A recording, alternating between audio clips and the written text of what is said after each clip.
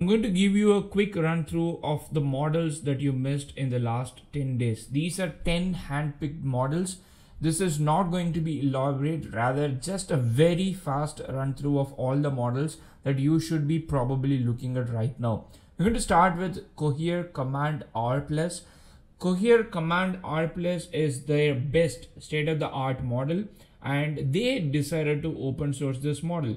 This model comes with 104 billion parameter model, and this is much better than in terms of throughput and latency, much better than the other model that they've got, which is Command R. This is like the younger brother, and Command R+ is like the elder brother, and Command R is with a 35 billion parameter model. So the key features are this model uses GQA, grouped query attention, that gained some popularity starting with Mistral. It also comes with 128,000 context window, which is exactly why people love this model.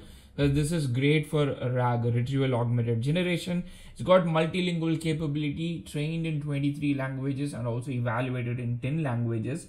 Quite versatile for RAG capability, and it also does other things that typically models do these days. One very important thing is it supports a citation. So if you do RAG, you can basically give citation and also tool execution and structured output. You can find the model on Hugging Face's Model Hub, and also they have got official spaces for you to play with the model. The catch is the model is CC by NC. That means you can use this model for non-commercial purpose. The next one is from China, Qwen VL. This is a vision language model. It comes with two different sizes, 7 billion and 2 billion parameter model. It's got good video understanding, which can understand up to 20 minutes of video content. It supports multimodal rope, ROPE. So this is a technique that people have been using to increase the context size of the model. So rotational positional encoding, something like that. And it also supports a function calling. So this is also a model that has been open source with permissive license, available on Hugging Face. The next one is from a very big corporation. It's Salesforce, and the model is not a text model or a vision model. It's called a LAM. This is a term that has been popularized by the company called Rabbit. Anybody has Rabbit at this point? I don't know. Large action model. So the model name is xLAM. So this is Salesforce's own large action model that has been designed for enhanced decision making and also AI agent use cases. So it supports up to 64,000 context window, and it can help you in turning user intention or translating user intention into executable actions. The model different sizes, including an 8x 7 billion parameter model, and also the other variants are available on Hugging Face's Model Hub. The next one is called Zyphyra. I hope I'm pronouncing it correctly, or you can call it Zyphyra. It's a 1.2 billion parameter model. This is a state space model. It's a hybrid state space model. That means it's not a pure play transformer model like the other models that we discussed. This is a combination of what we have in the Mamba world and also in the transformer world. So this model, according to them, outperforms a lot of existing models in the same parameter range. It beats Jamba 2 billion parameter model that's from Google, Phi 1.5 that is from Microsoft. So it uses Mamba 2 and LoRa projectors for improved attention. So it still uses attention, but uses Mamba 2. It builds on top of Mamba 2 and also has got its own LoRa projectors. Definitely something that you should look into if you are interested in the alternative architectures. The next one is a Rene 1.3 billion parameter model. This is once again an alternative architecture. It's an SSM model, state space model. It's got impressive inference speed and efficiency. It can generate approximately up to 80 to 120 tokens per second, and it is also, they have released kernels optimized for MLX, which is a Mac only Apple Silicon specific framework. It's like NumPy for Mac, Apple Silicon Mac, and also for PyTorch.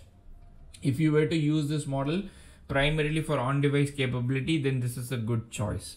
The next one is a video generation model that has been quite viral for quite a while.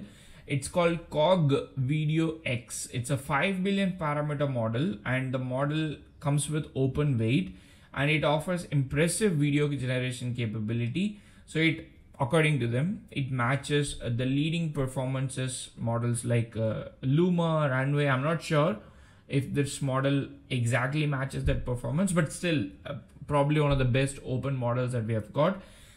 Good thing is it's got efficient generation. That means even with less than 10 GB of VRAM graphics memory, you can generate videos. They've got a model available on Hugging Face for you to try. The next one is from Microsoft. It's a Phi 3.5 mini. So that comes with multilingual support, and also they've released a bunch of other Phi variants like Phi MOE, mixture of expert model. It's interesting to see that Microsoft is continuing to invest in Phi 3.5, Phi series of models, but I'm just questioning who is using it. So if you happen to use Phi model, let me know in the comment section. The next one is Jamba 1.5. So this is from AI21 Labs. We already have covered when they released Jamba model, or when they announced Jamba model, but they did not release it.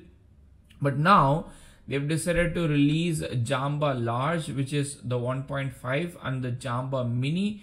Both of the models are available on Hugging Face's Model Hub as open weight. If you were to use it, you can use it. So we have seen, so for three alternative architectures, the Zyphyra one, the Rene one, and now we have got the Jamba one. So all these three models are not a pure play, let's say in this particular case, transformer based architecture. It comes with alternative architecture as well. So the final one in this list is Google's Gemini 1.5 Flash, Gemini 1.5 Flash 8 billion parameter model, and Gemini's new 1.5 Pro experimental model. So Google is going hard on these models. None of these are open models, but all these models are available for you to use in Google AI Studio. So definitely you should check it out. It comes with a lot of advancements, especially the Gemini 1.5 Pro experimental is something that they claim to be good with coding tasks. I might do a comparison video between this, Claude, and ChatGPT's GPT-4o.